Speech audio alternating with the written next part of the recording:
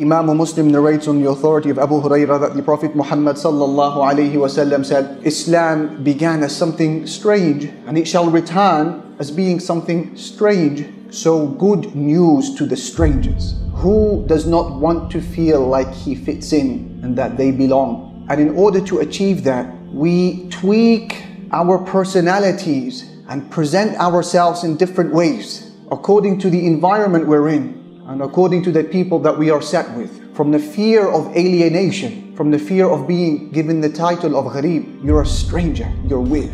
But subhanAllah, the Prophet ﷺ emphasizes that there is one thing that you should hold on to through it all, and that is your deen. You don't lose your principles when everybody else loses their principles. If everyone else in the world becomes dishonest, you don't lose your honesty. If everyone else in the world cheats, you don't lose your integrity. If everyone else in the world slanders, then you keep your tongue safe from that. If people harm each other as commonplace and as norm, you don't harm anyone. And instead, you make it a point to say that I will be from the one who is oppressed, not from the one who oppresses. If oppression becomes that which overtakes a society altogether. To hold on to what is so precious to you, your faith, your iman, and to make it so independent of anything else that's happening around you, whether it is changing circumstances or changing trends. And what is very interesting in this regard is that the challenge becomes for the believer in these types of times to simply hold on. And that holding on in and of itself is extremely praiseworthy. When the Prophet ﷺ mentions in the famous narration that, or what comes after you, are days that require great patience, and that patience in those days is like holding on to a burning hot coal. And the Prophet ﷺ says, whoever is going to live, you're going to see a lot of difference. You're going to see a lot of dissension. You're going to see a lot of dispute. When that time comes, hold on to my way and hold on to the way of the rightly guided khulafa. And the Prophet ﷺ said, literally cling on to it like a person that is holding something with their molar teeth. So in one narration, you got a burning hot coal in your hand, which is like, it feels so much more relaxing to just let it go. In another narration, the Prophet ﷺ is saying, look, hold on to it with your back teeth, like someone's trying to pull it away from you. Hold on to your faith.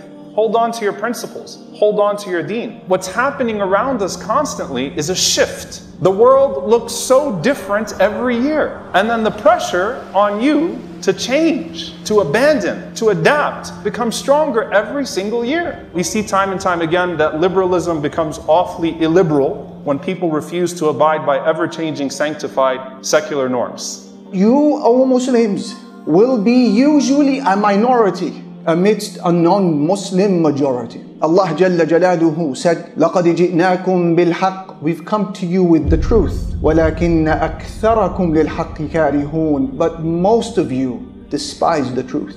Most. Allah Jalla Jalaluhu said, إِلَّا الَّذِينَ آمَنُوا وَعَمِلُوا الصَّالِحَاتِ وَقَلِيلٌ مَا هُمْ. Except those who believe and they do good deeds, and they are few in number.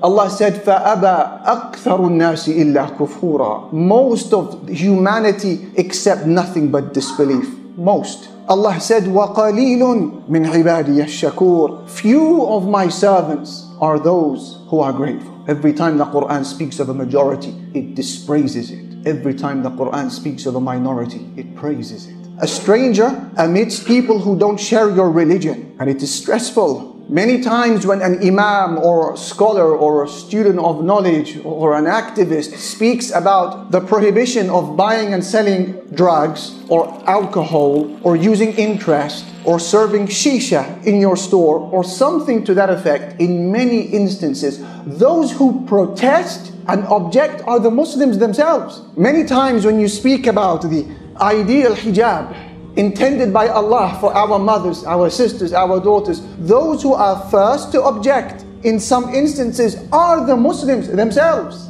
When you speak about the role of motherhood and being a homemaker as being a great profession and raise it above all, in many instances those who object are the Muslims themselves. So this brings about a type of ghurba in the heart of the Muslim. When he sees his family, he sees his brethren speaking against him, whilst all he or she are trying to do is be a Muslim upon the prophetic path. They feel strange when they look around and they see their fellow Muslim brothers and sisters with their greatest aspirations in life to receive the reassuring nod of acknowledgement from society, from parliament, from friends, from social constructs. They feel strange because all they want is the acknowledgement of the King, Allah the Sovereign, and the prophetic nod of acknowledgement on the Day of Judgment. They feel strange when they see their Muslim brothers and sisters jumping through every hoop and wearing every mask to fit in, to not be labeled as a stranger. But for them, they hold on to their principles and values, even if it rocks a few boats along the way.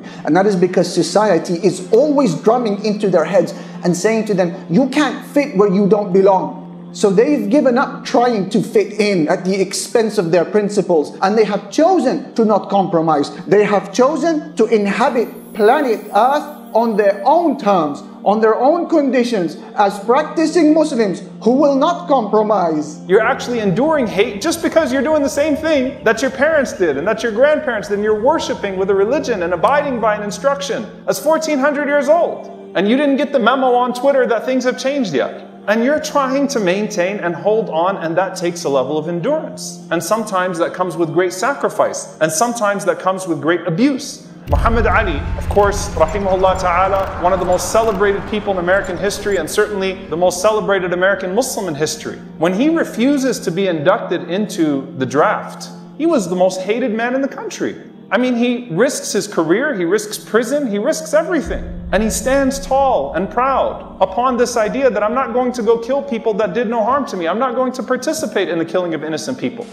I will not go 10,000 miles from here to help murder and kill another poor people simply to continue the domination of white slave masters over the darker people of the earth. And shoot them for what? They never called me nigger. They never lynched me. They never put no dogs on me. They never robbed me of my nationality, raped and killed my mother and father. What, I'm going to shoot them for what? How can I go shoot them? Them little poor little black people, little babies and children and women. How can I shoot them poor people? That would just take me to jail.